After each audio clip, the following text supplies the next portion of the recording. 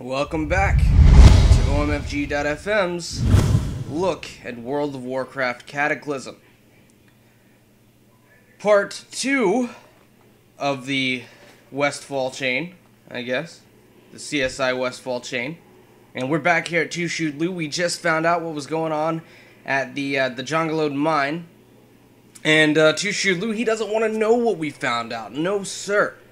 What he wants to do, he just wants to be done with it. So he's got one more bit of information for us. He says some thugs have come into town recently, and he has no idea what they're up to, but it can't be anything good, and he overheard them saying some things that might interest us in these murders and whatnot. So we're gonna go eavesdrop on these thugs and see what they have to say.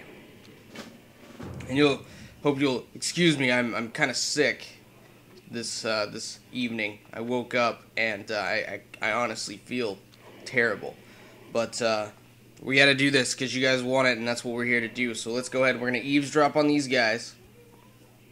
All right. Did you meet her? Yep, she's for real. But keep that on the DL, yo.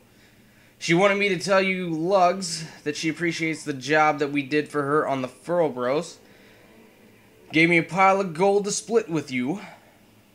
Did you see her face? Is it really... Whoa! What do we have here? Looks like we have ourselves an eavesdropper, boys. Yeah. Only one thing to do with lousy good-for-nothing eavesdroppers. Die! No, multi-shot, arcane shot, and game over. I guess I beat him with the axe, but either way.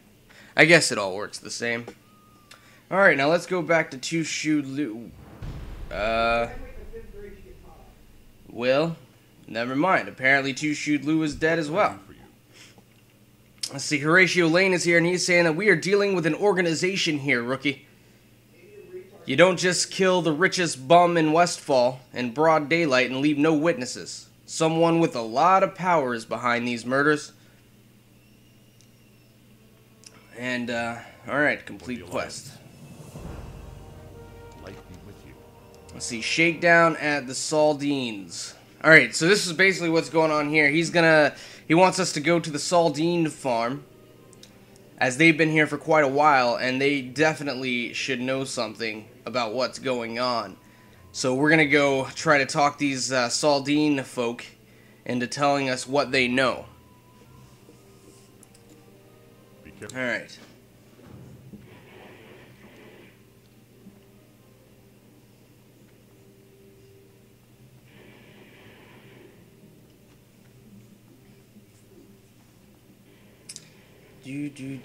Oh, hey, overpowered Hunter Blink for the win. Alright.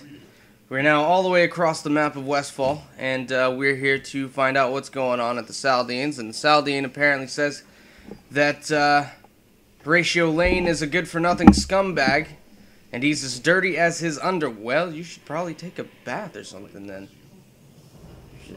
Dirty underwear and whatnot. Jesus.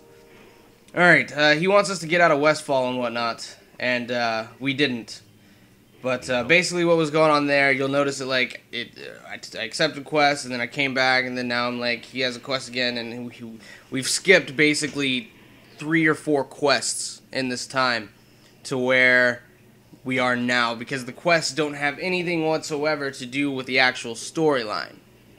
But because we helped these guys, they let us get back on track of the storyline by giving us their thanks, and their thanks is basically they're gonna send us to their daughter Hope, who works at Sentinel Hill and is very close with the homeless of Westfall, and they trust her, and so she may have overheard something, and so she might be able to help. And she's gonna give us a little background story on Hope. And it says about 4 years ago, in the dead of the night, a little girl walked into our farmhouse and collapsed on the floor. Nobody had a clue as to her identity. The poor little thing had no recollection of who she was or where she came from. She was truly a lost soul. Soon after, we adopted the little girl and named her Hope. So, there we go. And she named her Hope because that's what she represented. So, what we're going to have to do now is we're going to go down to Sentinel Hill here with our overpowered Hunter Blink. And we're going to go talk to Hope Saldine. And let's see, she's going to...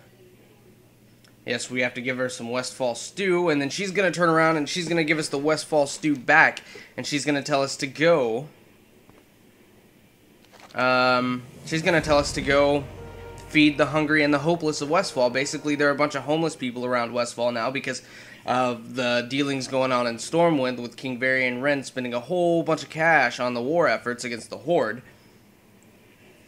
And now we have to go feed 20 homeless people around Sentinel Hill and Westfall. And this quest really annoyed me because they were all centralized in one location, and it took me like an hour to find them. And when I did finally find them, there were only 16 of them, and so I had to wait forever to feed them again because they get this 3-minute debuff that won't let you feed them again for like 3 minutes, and it's just absolutely terrible. It's absolutely annoying, really. But there you go. That's the act of feeding them and whatnot. I kind of walked around to see if I could find any more people, and I couldn't, and so I just didn't worry about it anymore. I just waited until the debuff was gone, and then I fed them again, and then that was that. I don't think you actually see the act. I'm pretty sure I Hunter blinked back to Sentinel Hill. Yep. And, oh yes, I remember this. I forgot, when I turned in the quest, I forgot I wasn't recording. And so, yeah, basically, it really didn't have much. It just said she appreciates all we've done, and she wants me to go talk to Gyron Stoutmantle. Or Shoutmantle, one of the two. I don't know if it's Stout or Shout. I have a terrible memory. I'm sorry. What can I do for you? Alright. And Gyron wants us to go find Agent Kiernan. And Agent Kiernan is an agent of SI-7, which is like the Stormwind version of the CIA, or the FBI, I guess. And yeah, he wants to, basically what's going on is this guy named Helix Gearbreaker, who's kind of like this boss type guy of like a mafia type scenario, I guess. And SI-7 believes him to be at least connected in some way to the organization that murdered Tushu Lu and the Furrowborough family and old Blanchy, poor Blanchy. And she says that Helix is the one behind the Knoll attacks, and he's inside this little tower here. And what she's gonna do, she's gonna give us a little SI-7 potion that makes us invisible. And what we're going to do is we're going to go inside this little tower. She's going to cover us from the tree and snipe anyone that comes near. Although we didn't really need her help. That's alright, though. And we're going to go find Helix Gearbreaker. Safe travels. And we are going to find out what is going on there. And see if he really does have any connection to the people that are murdering the Furrowborough. Hey, tornado, it's like Oklahoma. Alright. Part 3 should be up in the next couple of, like, 20 hours or so. I know it takes forever, I'm sorry. But, yeah, so we'll see you in part 3.